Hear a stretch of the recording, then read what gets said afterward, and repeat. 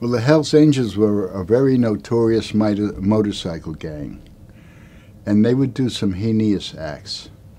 However, they were our neighbors in San Francisco, and we would have long kirtans singing of the Hare Krishna mantra, because back then he just spoon-fed us the wisdom, not too long talks or lectures. So one night, we hear on the wall. And so my guru calls me and says, "Gurudas, what's that?" And I'm thinking, why me? Why did he call me? But I knew it was the Hells Angels. And they were living, it was called God's Eye Ice Cream Parlor. God's Eye. It's a Native American. This was the 60s. And so the Diggers were an Irish group that was philanthropical. So we fed people and they did. But now there was this banging on the wall. So I go and I knock on the door, and there's this huge Hells Angels with hardly any teeth. And he's got a swastika etched into his cheek, and I thought, that's not a good sign. And then I had my bead bag, and he pulls out a stiletto knife. But I was nice, and I said, "Well, our Swamiji's going to speak now," and we were wondering what that banging on the wall was. He said, "Well, I was banging on the wall, man, because of your singing. Because when you sing, that's what we do."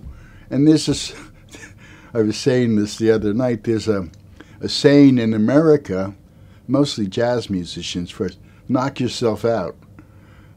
So I didn't say knock yourself out, but I thought it because he was banging against the wall. So then he said, "Well, we really like your Swami, and I won't bang against the wall while your Swami speaks." So we had an interaction with this notorious, heinous motorcycle gang.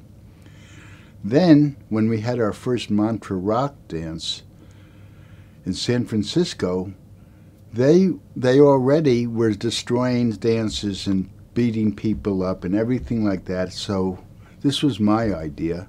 I thought, if we make them our security, this will cancel out the threat of the Hells Angels, which it did. So we had an interaction with the Hells Angels, and so we were bringing things to the Beatles. First it was on Baker Street, but then they moved to Savile Row. And so we were bringing things. Jamuna did a calligraphy cover for International Times of the Hare Krishna mantra. I did 2 segments of the Prahlad story, a great child devotee of Krishna. I had paintings and text. I did 2 of those. We found an apple that walked. We put the Maha Mantra on it.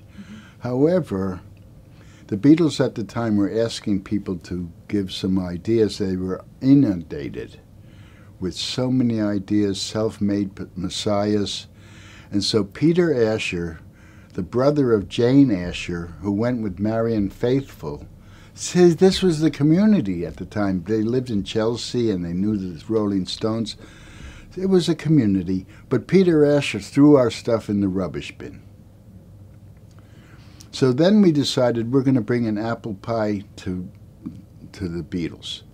And so we made a fresh apple pie, and it was aromatic, and we found George Harrison's secretary, Chris O'Dell, and she was American, and she was American as apple pie. And so she said, "I'll get this to George."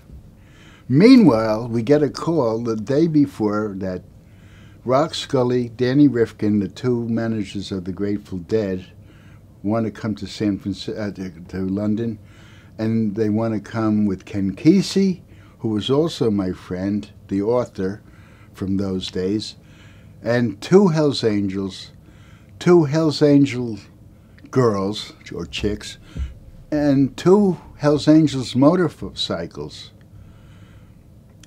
So they all came, and they stayed with us in the warehouse. They came to see us, and they're riding on their motorcycles, And Betterton Street is a small street, and it reverberates. And they come. But even Hell's Angels get jet lag. And we fed them sumptuously, everybody. We welcomed them. I had to ask the Hell's Angels to take their boots off. Begrudgingly, they did. And we fed them. And then we just got a film from Boston. And it was the Swamiji walking. We thought it was a great film. The Swami's walking. He's looking towards the camera. The Swami's walking. They thought this is an old man walking up and down, and they fall asleep on the floor. We could have divested them of their weapons. Oh yeah, I forgot to tell. They had weapons. The women carried guns and brass knuckles and knives and things in their pocketbook. But they fell asleep. Ken Kesey's there. He says, "Why do we need a guru?" And I said, "Why do you need a doctor? And would you like a doctor that has never read anything? Or a doctor that has no education like that?" So he understood. So then they were invited to meet the Beatles. So they go in the room, and Sam Mashinda was a friend of Rock Scully. He roomed with him in Reed College. And so he said, "Can I go, Rock?" And Rock said yes. So Sam Mashinda goes into this room. It's a crowded room, but the Hells Angels still wanted to beat up the Beatles because they didn't like any authority figure. Any authority figure. So they're ready to beat up the Beatles. And John, who later became my friend, he had the Liverpudlian's street sense. He was a street lad, and he looks in and he leaves. And then Paul looks in and leaves, and Ringo followed. George looked in and saw Sam Mashinda chanting in the corner, and he goes right to him and said, "I've been wanting to meet you." And Sam Mashinda said, "I've been wanting to meet you."